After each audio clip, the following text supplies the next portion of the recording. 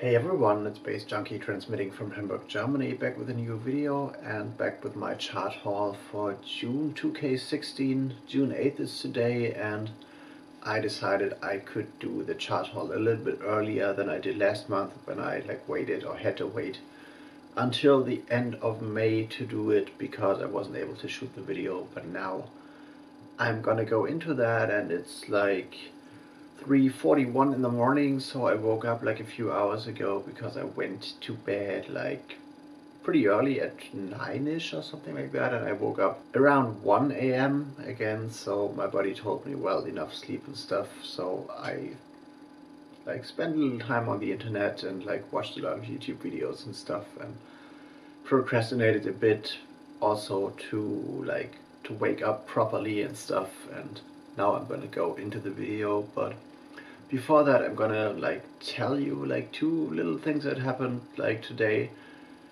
One is related to Hamburg weather, because it's summer in Germany and it's pretty hot, and there have been some floodings and stuff in the south of Germany, and they had to cancel a big festival which is called Rock am Ring, which is one of the biggest festivals in Germany.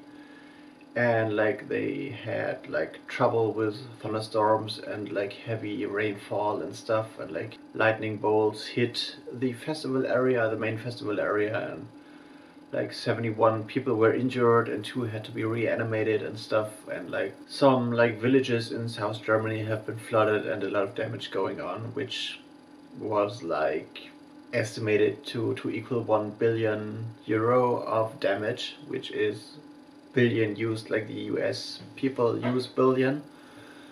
And there's a lot of damage going on. And today I tweeted a photo when I went home from buying groceries and stuff, which showed or depicted a view over the harbor and stuff from the Landungsbrücken area, where I've also filmed a video a few weeks ago. And the whole sky was really cloudy and black, and really dark bluish black clouds, the ones you would expect from a big thunderstorm and weather trouble and stuff. And I tweeted well, seeing this I do sense trouble, kind of, and didn't think much of it. And then I went home and went to sleep because I was tired, and then I opened Twitter and it was tornado trending, and I was well, tornado trending, what's happening here? And actually it turned out that in the northern east part of the city we actually had a little tornado happening, which does not happen in Germany at all, because this is not tornado land and stuff. But I think there was one, and I had this videos, well, I watched on YouTube and also on several news pages, where you could see that cloudy thing, the cloudy hose coming down and stuff, and there was some serious damage in the city. And the other thing I had discovered today, a few weeks ago there was this video about that Wookiee mom, you might remember that, who put on the Chewbacca mask and stuff and went crazy. This video went viral, kind of, and she had one sentence. I don't remember exactly what she said, but it sounded like Katie Wayne, Boxy in one of her old Boxy videos. And I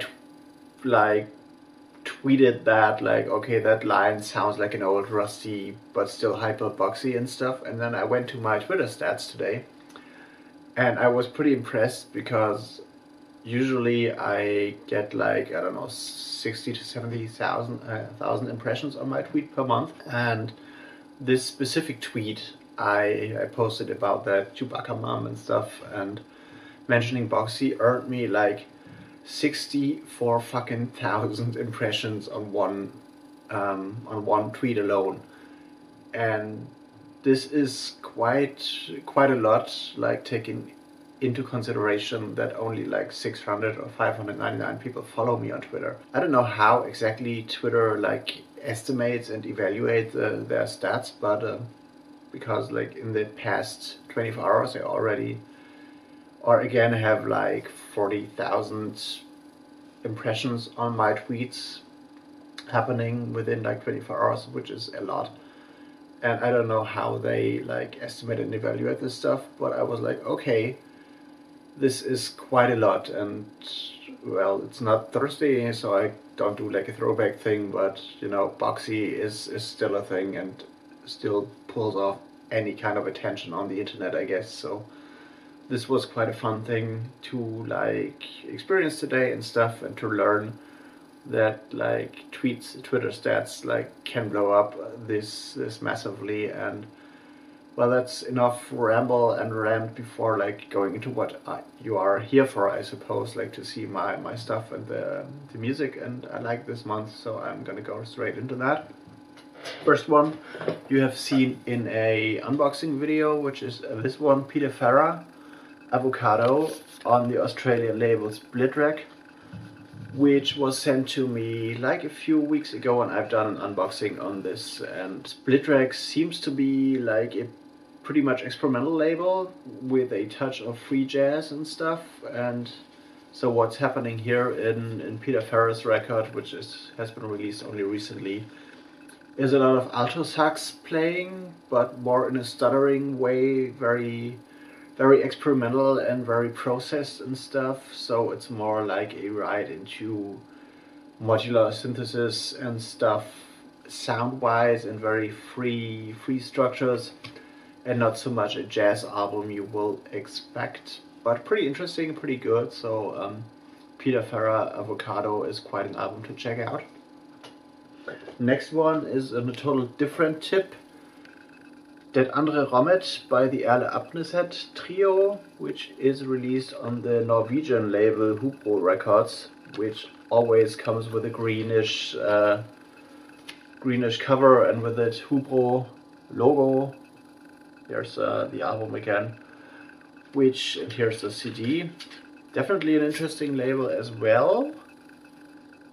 I think they're based in the Norwegian experimental jazz scene originally, because they've put out a lot of experimental jazz, and with this one they're like stepping away from that a little bit and go more into a folksy direction with a lot of like original fiddle, like, you know, the violin fiddle stuff. There's a pretty romantic, medieval, rural feel to this album, which can be compared to another classic album from the electronic side of things, which is Wolfgang Vogt's Gas Projekt, GAS, which was dealing with the romanticism of the German Black Forest in an electronic way, with a very misty, also rural, but also spooky and romantic and epic feel, with like a little reference to neoclassical music, I guess, in the electronic sense. And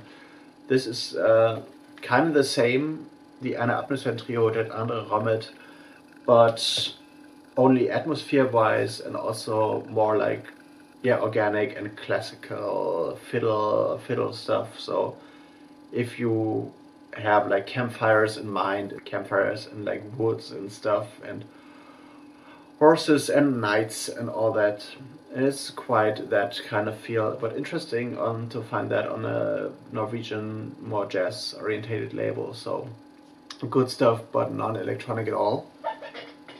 Electronic stuff we have here with Ranslavin Bittersweet Melodies. So a nice gatefold cover on the Portuguese label Chronica, which is like Chronica Electronica.org is the URL, the website you find that at. And Ranslavin has released on Mill Plateau, as far as I remember, on maybe also on Sub Rosa. And this is more like electronica, glitchy, ambient stuff. Pretty good. Well, I guess 1/4/4 track on that as well. And the Chronica imprint is quite interesting, and I've reviewed a lot of their stuff in the past month, so they're sending me promos through their like promotion agency. And if you want to have more detailed information on all of these albums, you can like click the link in the description box, where I'm gonna link to my chart post and stuff, so you can see that. The next one is, well, a trip.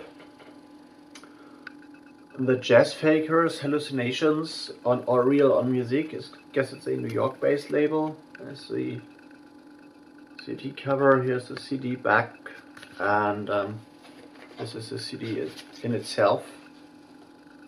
The Jazz Fakers Hallucinations, which is also based in the, oh, there's another thing, here are the musicians as well, so that's a fold out thing. It's a quartet, and the music is based in the context of very, very experimental free jazz, I'd say, and free jazz and free improvisations and stuff, influenced by a book which is also called Hallucination. I think it's Oscar Sack who wrote this, but I'm not too sure about the author. And the interesting concept about this album is, as far as I got from the release info, that like all four musicians involved in this were under the influence of a certain substance of hallucinogenic nature, I guess, but not all were under the influence of the same. So I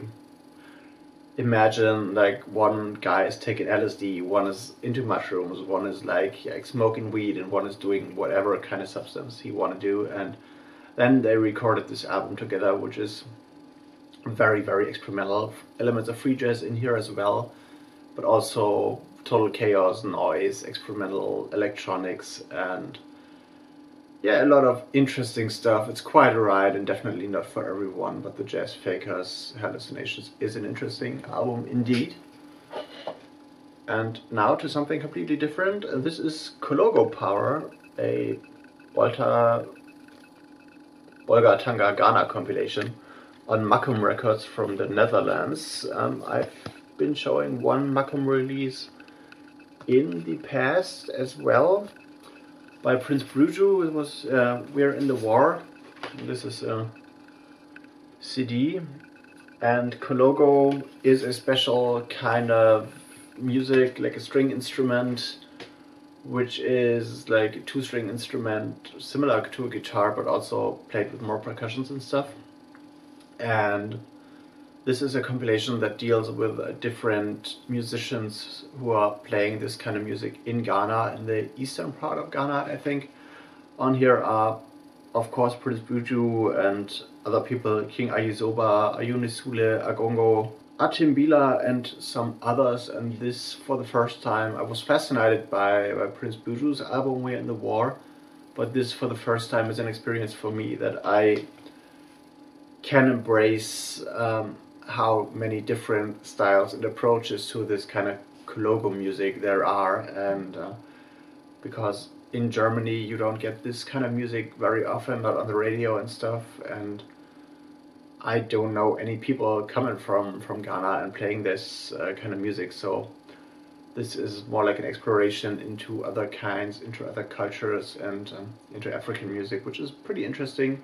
There are some Caribbean vibes in there. There's a lot of like only one singer and playing the Kologo, and also more rough approaches with a little more of dance floor kind of feel, but in a ritual tribal way. So interesting music at all. The final CD comes from Sub Rosa, great label from Belgium, definitely recommended. An anthology of Turkish experimental music from 1961 to 2014. This is a double CD album on the Sub Rosa label, also with a little bit of like text on each musician and stuff. And this is quite interesting because Turkish experimental music, which is mostly electronic music, is also a thing you don't hear much of. And if you have come across a CD series, an anthology of experimental music, which is like a 7 double CD series on Sub Rosa, you might get an idea of what's on here. It's more drony, also modular synthesis and stuff, and clicks and cuts and a little bit of electronica. Very, very good. The only down point in here is that the time span is a little bit weird, because in the very early 1960s they had some very rare, widespread experimental things in Turkey going on with electronic music. But then there was a second wave which appeared like in the late 90s to now, which is most of the stuff that is covered here. So the oldest track is indeed from 1961, but then there is a 35 years gap, and then there's another track following up from 1996. So what happened in between 1961 and 1996 is not really covered on the CD. Maybe because there wasn't anything happening in Turkey in terms of experimental music, because the political system over there seems to be a little bit of unstable. And when I consider what is happening right now with the Turkish president Erdogan reacting to German comedians, and also to the resolution that has been approved by the German parliament, that the killing of Armenian people 100 years ago, where they killed 1.5 million Armenian people in Turkey, as far as I got that from the media, has to be considered a genocide. And the Turkish president harshly protested against that, and even questioned the identity of people with Turkish roots taking place in the German, or having a place in the German parliament, and recommended to have their blood tested for being Turkish. This is a weird country, kind of, so politically. Not that I say that all Turks are weird, definitely not, but the political system over there is well sketchy, and I think they're aspiring to be a part of the European Union, but I don't think they should be for the next 50 or 100 years until they get their stuff sorted out politically. So nothing against the people in general, but there are some tricky things going on that's more like dictatorship and not a proper democracy and people you want to deal with politically. But that's just a side note. Going into vinyl.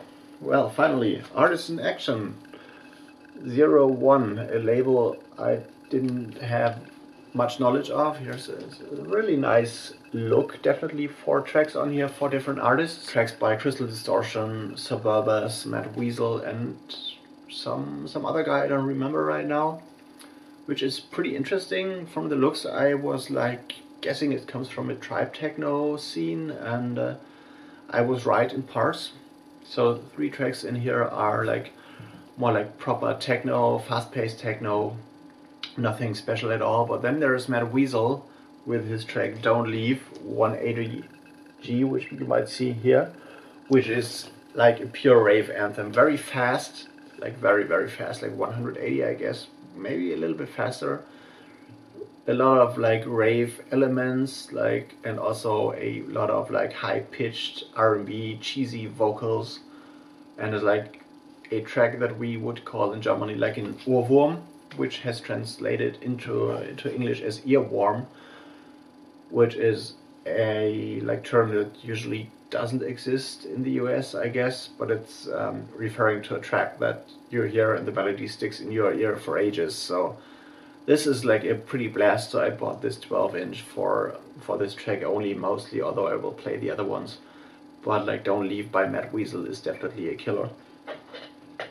And then going into other stuff, DJ House, Space Jams, Volume 2 on the Unknown to the Unknown label. I totally love the 90s kind of artwork here, the 90s rave artwork. And this is definitely what DJ House is resembling here, early techno, I'd say.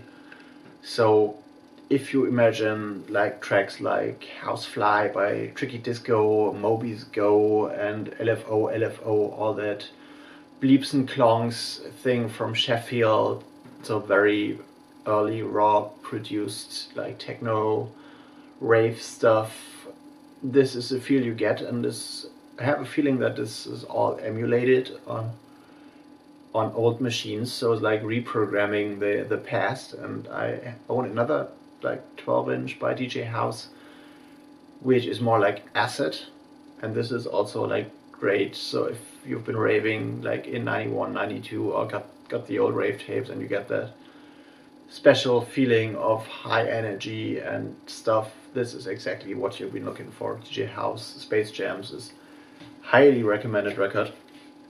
And once again, it's the artwork is amazing. So if you if there are like any t-shirts of that kind of stuff or long sleeves, I totally would wear it. So I'm still like a raver from the heart, I'd say, and this is definitely touching my sweet spot musically. And now we're going back like 10 years to 10 years ago, and this guy is called Motherfucker, and he's from France, and the label is Controverse Records, and this one is pretty heavy. It turned up in our record store, maybe because the Controverse label, which is just the record and also the label thing, the label is kind of reactivated in a digital way. Put out like 2 records in 2005, 2006, I guess. And this is real darkness. It's like breakcore, industrial techno, unformatted hardcore stuff you definitely would expect to be played in like illegal warehouse raves or tribe techno parties, technobals in France. Pretty harsh, pretty dark, pretty brutal, and very unstructured, but good, highly recommended stuff. Although it has been released in 2006, I guess me rediscovering it, making it valuable to like be put in this like list of top 10 records of 2016, of June 2016. And finally, you have seen this in an unboxing video here, Kein Zweiter Teilstück für den totalen Schwung, on the label 90% Wasser. This is one I have unboxed as well, and excuse me. And listening to this has been like evoking memories of like groups like DAF, Deutsch-Amerikanische Freundschaft. You might remember Der Mussolini from back in the days. In a way, very wavy, industrially, with like German vocals, but also with a sound aesthetic that is kind of similar to what you might heard on labels like Rastanoton recently, but that kind of like highly digital bassline stuff, and it's pretty interesting. Not for everyone though, but good music definitely, and also limited from the archives. And it's been like 10 years, I guess, since Kein Zweiter has put out their first release. So this is, if you love industrial and stuff, and like post-punk and like this kind of German wave, ingenious dilettantes stuff that has been put out in the late 70s, early 80s, this might be one for you definitely. And I've been rambling way too long, so I guess I'm gonna go into editing with this video. Hope you liked this. If you did, like, leave me a thumbs up, follow me on social media, Twitter, and all the links are down in the description box below. Leave me a comment, leave me your thoughts, and I hope to see you in the next one. See you later.